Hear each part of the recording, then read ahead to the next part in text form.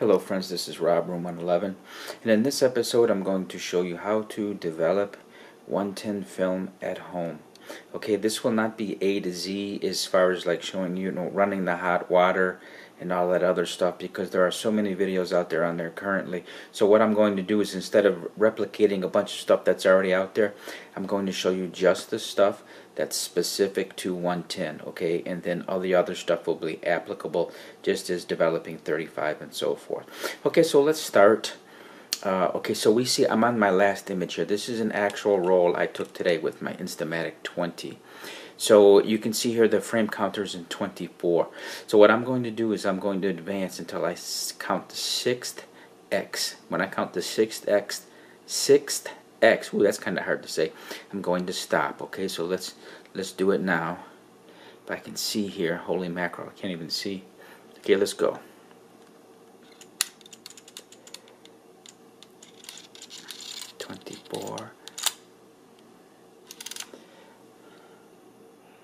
Still on 24. Okay, let me see, let me get back in focus here. Very hard to see. 1, 2, I think that's 2. I'm using manual focus here and I'm seeing all these illuminated dots so it's very hard for me to see. 3, 4, 5, 6. There's my 6th. That looks like it's my last one. Again, I apologize. I'm having difficulty seeing through the LCD here, the screen on the back of my camera. So I think that's 6, but that's close enough. Trust me, this is very close. So what I'm going to do now is I'm going to open the back of the camera. I'm going to remove the cassette. Okay? Now I should be at the spot just about where I need to be. Okay, so I'm pretty close. I'm going to turn it. There we go. Perfect. See, I was absolutely perfect with the. So if you go to about the 6th X, that's exactly where you need to be to have the film end up like this. So what I'm going to do now, and I got this from a gentleman named Nanoburger. I want to give proper attribution when it's necessary, right? I don't want to plagiarize anybody. So this goes back to about 2003. This gentleman, he posted it online through like an internet bulletin board. So this goes back to 2003, but I'm basically borrowing his idea here. So you get the dental pick under the backing. So this ended up in the right spot, okay? So now what we're going to do is we're going to put the dental pick under the backing paper. So how it works, just let me review very quickly with you. When this cassette of film is new, it's fresh, all the film is contained on the right side. As you place it in the camera, it'll be on the right side. As you take pictures, the film starts to coil here in the take-up spool. So this is where the film is coiled now after the film is exhausted. So my point is, when you put the dental pick, let me get focus again. When you put the dental pick underneath, you want to pull from the right spool, okay? Alright. So let me get this out. Pull it out. There we go. So this is now in a position, let me get focus again. This is now in a position where I can go inside the changing bag and I'm going to remove this inside of a dark bag. I can't do it now or I'll ruin the film. So you go inside please see my video. I have a video called Changing Bag Essentials. Please consult that video, and it's the same thing. So what I'm going to do is, inside the changing bag, I'm going to pull this. I'm going to pull it out very, very carefully, because what you don't want to do is scratch the film on this edge, right? Because if you scratch the film, you're going to put gouges in it and you're going to ruin your images. So very delicately remove the film and the backing paper inside the changing bag, and now I'll show you how to spool it onto the reel. Okay friends, so in this segment what I'm going to show you is how to load the film onto the reel. Okay, this is called a Yankee Clipper 2 tank, and I got this online, I think B&H, but you can get it from different establishments, of course, and I'll explain what this is later, why I have this end marked as opposed to this end. Okay, but for now what we're concentrating on is loading it onto the reel. So you can see this is adjustable, but I never adjust this because this is kind of flimsy. If you can see this, that little piece of stainless in there, that clip, it's not really right. This is kind of, to be totally honest with you, I'm trying to be delicate, but it's kind of low quality, and I don't want to adjust this from 110 to 35 to 120 back and forth. That's my Patterson tank. The Patterson tank is much higher quality, and it's much more amenable to adjustments. This, when it comes in the mail, it's preset to 110, and I've never altered it. I just keep it as my 110 tank only, and then I use my Patterson 2 reel for both 35 and medium format 120 and 620, but this will stay a 110 only configuration. So I'll show you now how to load the film onto the reel. So you'll see here that this is the load, I call it the gate, the loading gate. If you can see, there's like a little protrusion here, and then you have to be careful, right? You have to line it up. So the way you start, now of course all this is occurring inside of a changing bag, right? I'm not really going to do this in daylight in the real world, or I would ruin my film. So we're inside the changing bag in complete darkness. So what you want to do inside the bag is you have this inside the bag, the actual tank, and you have the lid. This is all inside your bag. So what you do is you have your film. This is just a demonstrator piece, right? It's ruined. This was I bought an old camera off eBay from the 1970s, and this film was ruined. So when I got it, there were no images on it, so that's why I'm using it as a demonstrator piece. So the way you do it is you start putting it in the gate, right? And then you just hand feed it. So this is going to be very, very different from 35mm in medium format. This is far harder, and you want to wear gloves, because to load 110 properly, it really takes a lot of hand manipulation. And if you use your bare hands, you're going to ruin the negative film, because you're going to get thumbprints, and your thumbprints and the oil from your fingers will be transferred onto the film, and it's going to be ruined. So I can get away with doing 35 in medium format with my bare hands, but I can't with 110. These are just little cheap disposable gloves you can get from a drugstore or from a retail store. This isn't some kind of high quality medical stuff. It's just very flimsy disposable gloves. Like if you're at home working with cleaning solutions and stuff, these are just what you wear at home for doing, miscellaneous chores around the house. Okay, it doesn't have to be any kind of operating room type of medical equipment. So I'm loading it onto the reel. Okay, it's still going in, and it's almost making one revolution. If you can see here, it's almost made one complete revolution just by feeding by hand. Now it stopped. So this is always where it stops. It stops in about the same place, and it stops where this protrusion is here. Okay, so you can hand feed almost one entire revolution just by hand, and then you can't do that any longer. So what I do is I take the film. Now this is where it gets a little bit tricky, a little bit different from the Patterson reel. Because of the Patterson reel, it's very easy to ratchet the film on. With this, it's not, and I'll show you how to do it. Okay, so just remember, one hand is advancing, and your left hand is a compression, a little bit of compression. So when you're backstroking the right side, the film doesn't back out along with it. So this finger is pressure so that this half of the reel turns without backing the film out. Okay, so I'll show you how to do it. So we're going to, with our left thumb, this is how it's different from the Patterson. With your left thumb, you keep pressure on the film here to prevent it from backing out. Okay, and then with the right forefinger, you turn on. So I'm spooling on, and with the left thumb, I'm preventing it from backing out. Okay, so I'll show you. Okay, so I got my left thumb here, I'm holding it, and I'm turning back the ratchet, the right half. Now I let off pressure with my left thumb, and I apply pressure with my right forefinger. So there, I'm loading. See, I just loaded. Okay, now with pressure from the left thumb, I remove this pressure, put pressure with the left thumb, I'm ratcheting back. Okay, and again, I'm doing opposing movements here. So what I'm doing is slowly ratcheting the film onto the reel. Okay, so I just keep going. Thumb, forefinger, thumb, forefinger. I'm alternating pressure. Thumb, forefinger, left thumb, right forefinger, left thumb, right forefinger, left thumb, right forefinger. Okay, and I just keep doing that. See, this film is badly damaged. That's why it's not wanting to cooperate. Right, but if you have regular fresh film, it's going to go on very easily. Oops. See, this is what I'm talking about. The film is damaged. So I'm just going to rip this out. If this was fresh film, I would never do that. But again, this film is very brittle and damaged. So there it is. Okay, so I've got now my 110 film is fully loaded onto the reel, and it's ready to go in the tank. Okay, so now I just place the reel in the tank. Now the Patterson tank will make a very audible click. It'll go click, and that's how you know you're light tight. With this Yankee clipper, you won't get that very loud audible click as a audible confirmation. So what you do is you just tighten it, right? And you just try to make sure you're not cross-threaded.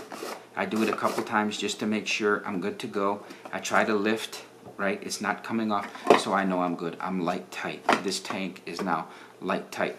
But now, this is another thing I wanted to get to, is that these are susceptible to some light leaks, a little bit of light leaks. So what I do is when I develop my film, I actually develop it in very, very low light. So my apartment is almost completely dark, save for one little night light I have by my hot water, by the actual kitchen sink.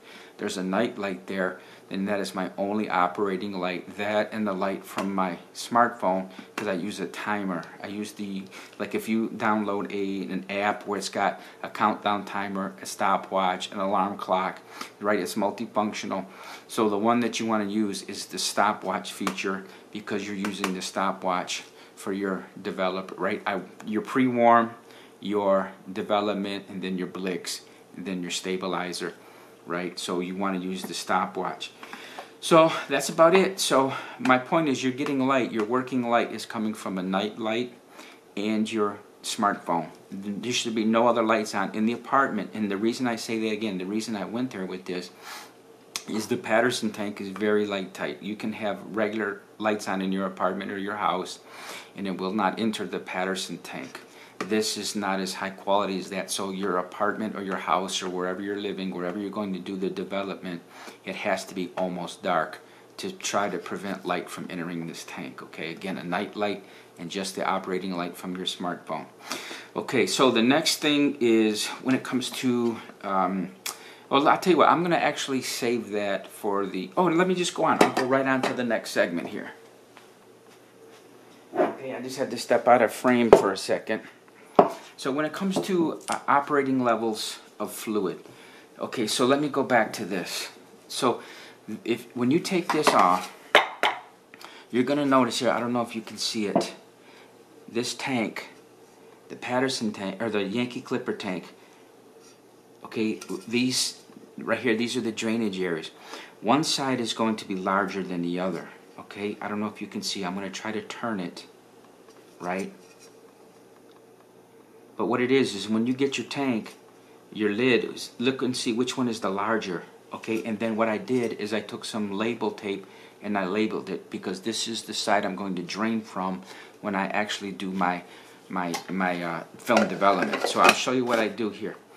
So when you use the Yankee Clipper, what I do is you have a graduated cylinder, and you measure out 180 milliliters of fluid, which is somewhere about 6 ounces. It takes the top of this tank, the actual top of the reel, is 5 ounces, or approximately 150 milliliters of either development chemical, right, the developer or the Blix or so forth and so on.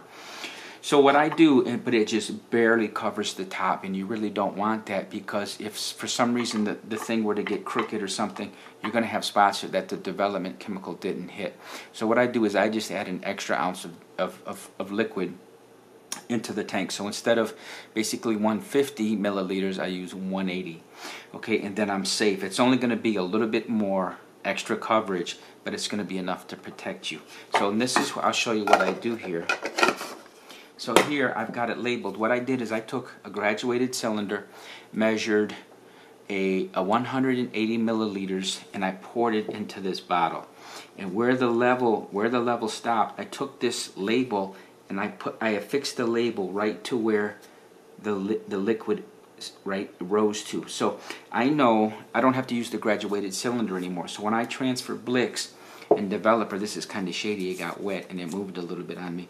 But when I transfer, I know where to stop. I stop as soon as the liquid hits the bottom of this label. I know that's 180 milliliters, okay? And it's the same with my Developer. So that's how you do it. So then, when you have it in your hot water, you're soaking this in the hot water. Only bring the hot water to this high. These are little 16-ounce brown amber bottles, right? These are amber. And as I said, you soak it in the hot water up until like the same level. So there's only a little bit of hot water in your dish pan or whatever when you're trying to bring your chemicals up to temperature. Okay, and then the last part that's different from any other film development. Now, when you have 180 milliliters of fluid in this tank, and you've already identified which is your drainage side, as soon as you start to drain, it takes anywhere from about 18 to 19 seconds is the time. It takes 18 to 19 seconds to drain all the fluid, 180 milliliters. Okay, if you have 180 milliliters in the tank, as soon as you start to pour, even on the large side, it's about 18 to 20 seconds. So let's say you're working with a fresh batch of C41 chemicals. They're at 102 degrees Fahrenheit, and your development time is 3.5 minutes. So what I do, I start pouring at 310. So, right, you know how you got to do your. This one doesn't have a lid. You can't do this either. There's a lid, and you just turn, okay? Because this will leak. It's not like the Patterson thing. So that's different too. You just turn this every 15 seconds or 30 seconds just to get a little fresh chemicals on your film, right? Again, so I'm repeating myself. With the Developer, let's say it's 3 minutes 30 seconds. It's fresh. You just made a fresh batch of chemicals. You start pouring at 310, okay? But it takes 20 seconds. By the time it drains, you're at about 330 and you're still safe. Trust me, please. I've done this a million times. You're going to be good. There's still enough development chemical on the film where it's developing the film. Okay, I use a freshwater rinse. I'm going to deviate a little bit here. It's not really part of the 110 process, but I'm going to cover it.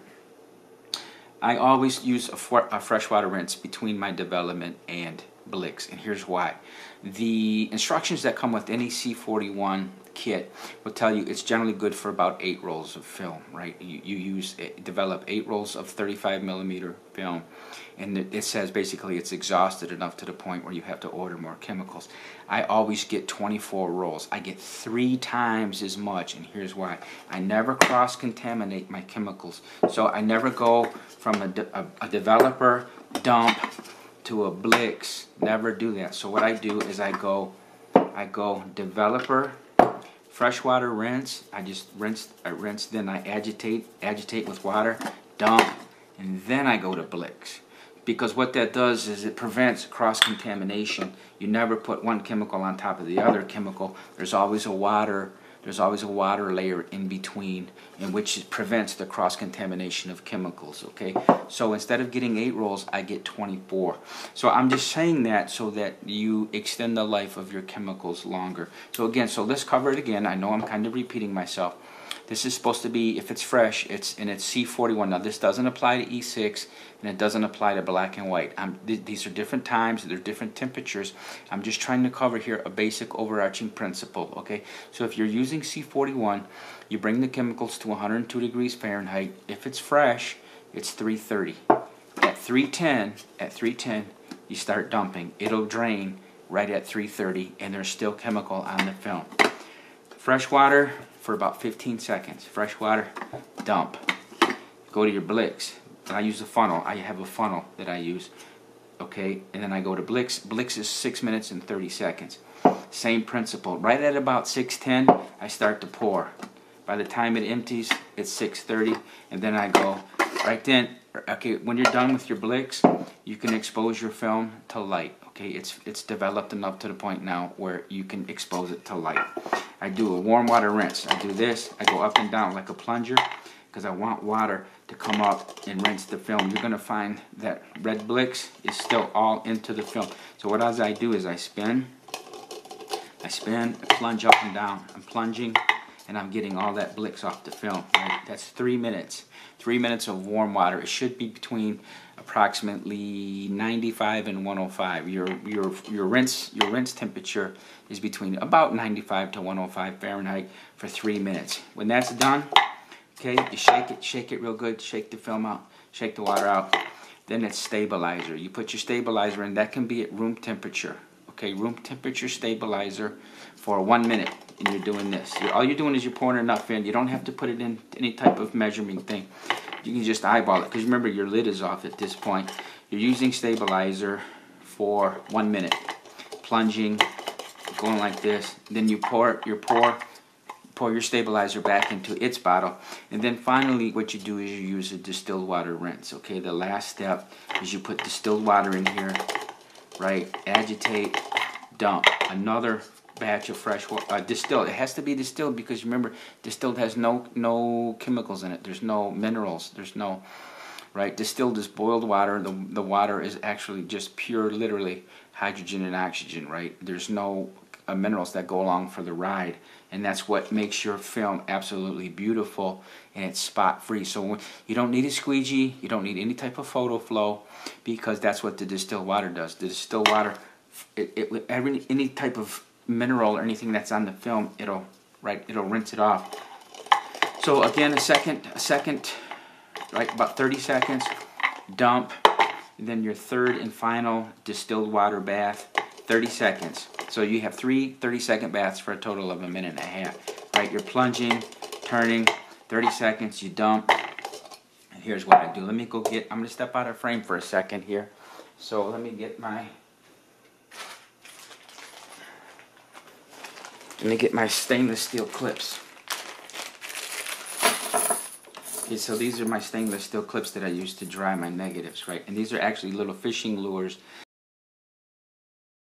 that I did, and I have some fishing line because you want a little bit of tension on your film. So here's what I do. Now you basically,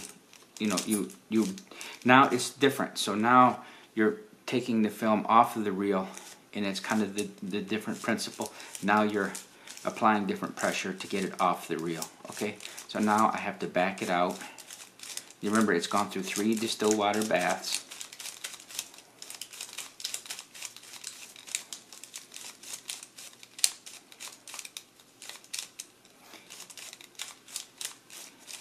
And it takes a little bit. You gotta just keep fooling with it. This thing is a monster to work with. Oh my God. It is what it is, right? When in Rome.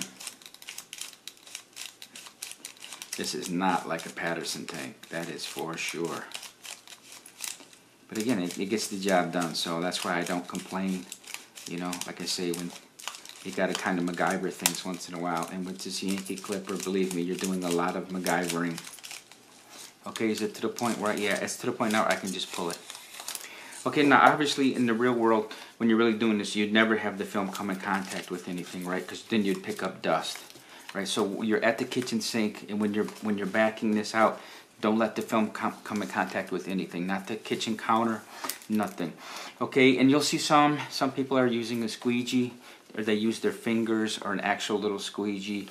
I would never do that. Please never have anything come in contact with the film like that, because you're going to introduce, number one, you're going to introduce dust into the film, and you might take the chance of scratching it with the squeegee or even your fingers, right? So once you take it out, I'll show you what I do. So these are stainless steel clips, right? So what you do is you clip, you can see here I'm opening it, right? You clip one end, and then what I do is in the air I shake it. All I'm doing is shaking it like this, but I never let the tail, I never shake it so violently that the tail can double back and scratch the film like this, right? So you don't want to be too violent with the shaking, or the tail of the film will come back up and scratch the film. So I'm hanging it in the air like this, and I'm just shaking it to dry.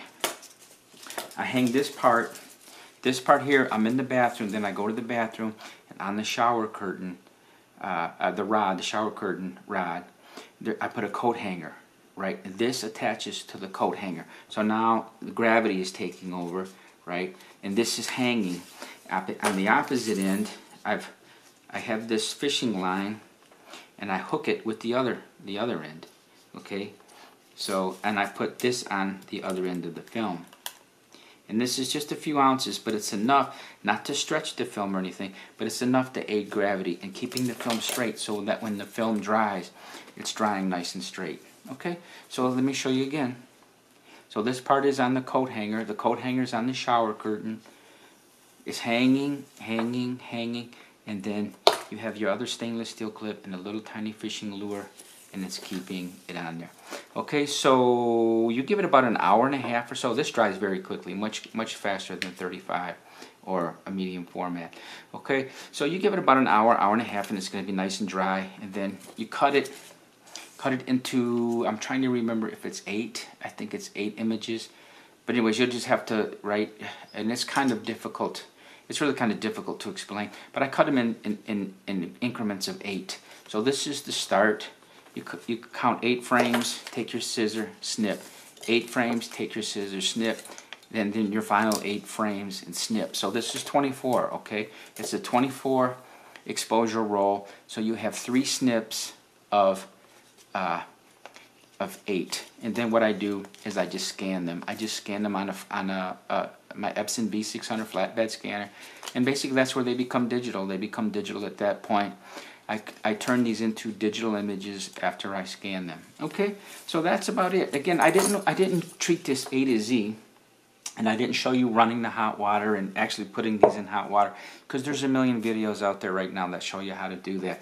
I was just showing you things that are very specific to 110, and I hope I've set you up for success. I hope you go ahead and attempt it, and you're going to have a lot of fun. And I love 110. 110 is very campy, right? It's kitsch. We all know it's kitsch. It was kitsch in the 70s, and it's still kitsch today. It's kind of like Lomo, right? Lomography is the one brand of film that's a little more kitsch and camp than all the other ones. The other ones are serious photography, and Lomo and this 110 is basically fun, camp, kitsch, whatever you want to call it. But I just love it. I love this 110 film. I love the vibe. I love the look it gets. So that's about it. I know I'm starting to ramble now and I want to finish this, but there you go. I wish you the best of luck, and I hope to see your results on YouTube sometimes. Give me a holler. Let me know that you've developed your own 110, and I'd love to see your results. And I promise my comments will never be critical. I will never attempt to embarrass you. I would just, I'd love to see your images. Okay, thank you.